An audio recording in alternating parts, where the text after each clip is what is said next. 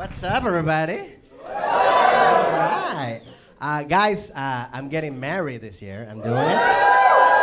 Yeah. I actually proposed to my fiancée in Italy. I went to Italy. I did it over there. And before I went there, I wanted to learn some Italian, so I took Duolingo. Has anybody taken this scam? It sucks, right? Yeah, it doesn't work. I don't like Duolingo because I feel it teaches you phrases that you're never going to use in real life. Like, the only thing that I learned to say in Italian is that lui beve il zucchero, which means he drinks the sugar. When the fuck am I going to use that, right? Talking like I'm Tarzan, he drinks the sugar, me water. Like, the whole time I was in Italy, I was hoping I would run into a thirsty diabetic guy. But like, lui beve il zucchero, no? Okay.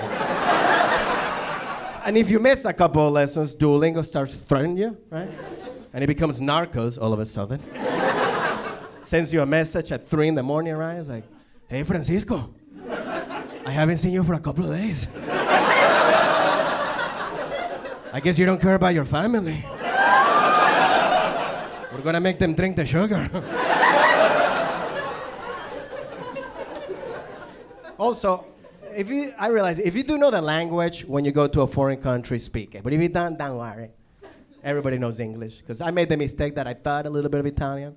So when I was over there, I'd be trying to speak to the waiters. I'd be like, ¿Cómo se dice? ¿Cómo se dice? And the waiter's like, what do you want? I was like, lasagna. Because people do the same thing to me because I speak Spanish. And one thing that I notice that people do with me is that they love to overpronounce words in Spanish when they're with me. Like, they want to connect with me. Like, they were just having lunch with a friend. He's like, hey, Francisco, so you want to get some tortillas?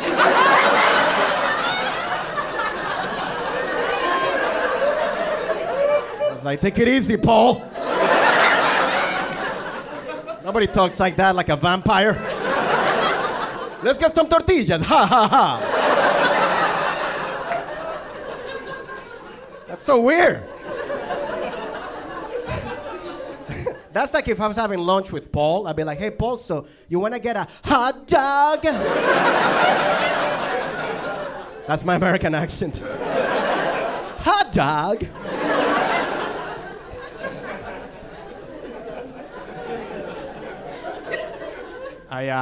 So me and my fiancée, we're planning the wedding together, which is pretty cool. I like it. But yeah, but now she's asking me questions about the wedding, about stuff that I really don't care about. Like, she's asking me, like, what kind of flowers we should have for the wedding. And I'm like, well, we're doing the wedding outside. We got free flowers. Like, what do you want? Let's recycle, right? But also, to me, I just want to have a good party, right? And a good party, to me, is good food, good music, good drinks, right? Right? Because I never been to a party where the flowers are the shit. Right? You get there, you're like, fuck! Did you see the lilacs? Fucking fresh! Roses are blooming, fuck, and you can do cocaine of the eucalyptus? What the fuck? This is the best party flower ever!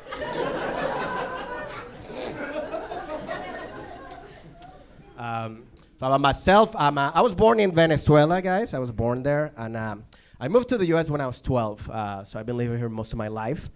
However, I still feel like I have like this third world country DNA in me, which I love. And that means when you come from a third world country, you're resourceful, like you solve problems quick, right? Because shit doesn't work in a third world country as they should. So you gotta find solutions in life. You just don't give up, right? Like, for example, like if there's no hot water, heat it up. There's no manager, okay? You're the manager. And you're always gonna find somebody who's gonna help you in a third world country, and they're always gonna say something like, let's see what I can do. Like, that's the phrase. And that's everywhere, because the other day I was at this bar, and the bartender was Cuban, and my girlfriend wanted a Diet Coke.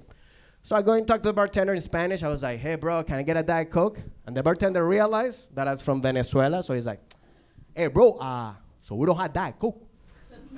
But what I can do is that I can give you some regular Coke and put some water on it. And I was like, what?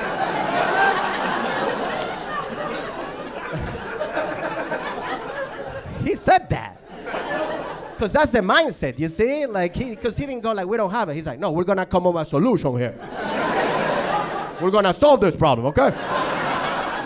Which, by the way, I would love to see this guy as a doctor, just doing the same thing, right? So welcome. So you need a blood transfusion. So your blood type is A positive. We don't have that. But what I can do is that I can give you some A negative and then add some B negative, because 2 negatives make a positive, papi.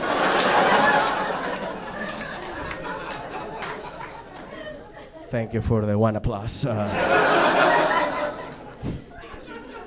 Funny, I like comparing doctors. I like going to doctors. The other day I went to a chiropractor. I didn't like it. I feel chiropractors, they enjoy their job a little too much. Right? Like they like to comment every time they crack your back, which I didn't know. Right? It's so weird. Like I was there, and the guy's like, all right, I'm going to get behind you and close. I was like, okay, cool. He's like, all right, 1, 2, 3. Oh, that's good. Oh, you're tight. I'm like, what the fuck? I'm like, I feel your penis right now, man. Who's cracking who? That's so weird, right? Oh, man. Are you guys going out, right? Or married? What? Going out? How long have you guys been going out? 3 years. 3 years? Okay, cool. All right. Thank you. Is that correct? Sure. Right? That was very... Well, I'm going to give you an advice before I get out of here. I'm going to give you one advice. I don't know if you know this.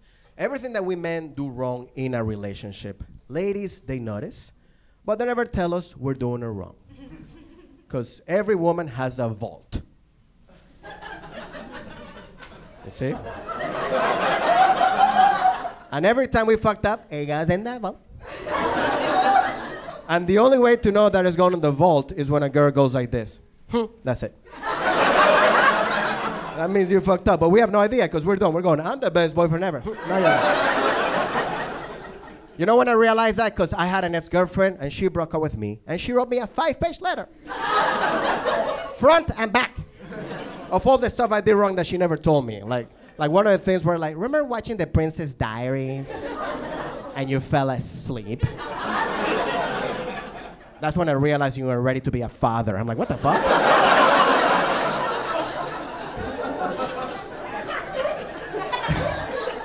And then she signed it with like, you should have known. Ladies, we don't know. You have to tell us every time we mess up, right? Right? You have to. Okay. It's getting personal to you. Yes, yes, nobody? Well, yeah, you have to tell us every time we mess up. You have to treat us like we're a puppy. You know how you train a puppy? Like, don't do that shit. That's the best relationship right there. But don't wait till the end after you break up with us and then tell us everything we did wrong. That's fucked up. Right? That's like if I was going to my doctor that I've been seeing for like 3 years. And I come in and my doctor's like, Francisco, thanks for coming. So for the past 3 years, your health has been on a decline. And you have 3 months to live. And I don't want to see you anymore. I'm like, what the fuck? Why didn't you say anything before? Oh, you should have known.